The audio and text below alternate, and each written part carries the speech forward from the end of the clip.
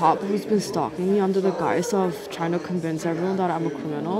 Like he's using that as an excuse, saying that like I'm a criminal and I present behaviors that's like of a criminal, and that's why he has to stalk me and track my every movement and go through all my case files and all of my files and all of my emails and like have authority to do that. He doesn't have a warrant for this, by the way. And this is his excuse, saying that he knows that I'm a criminal. He made that up because he's sexually attracted to me and I refuse to have anything to do with him.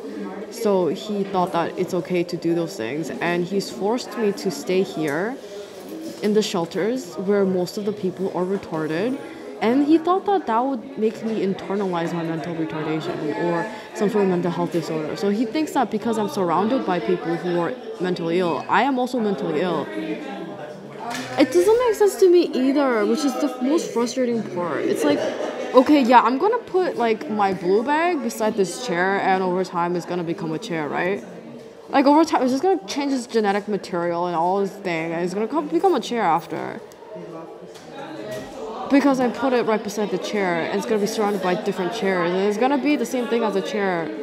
I think.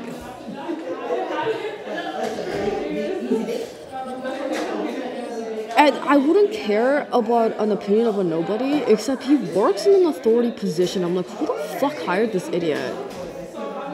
Why would anybody hire him? To work that job, that position? Like, why?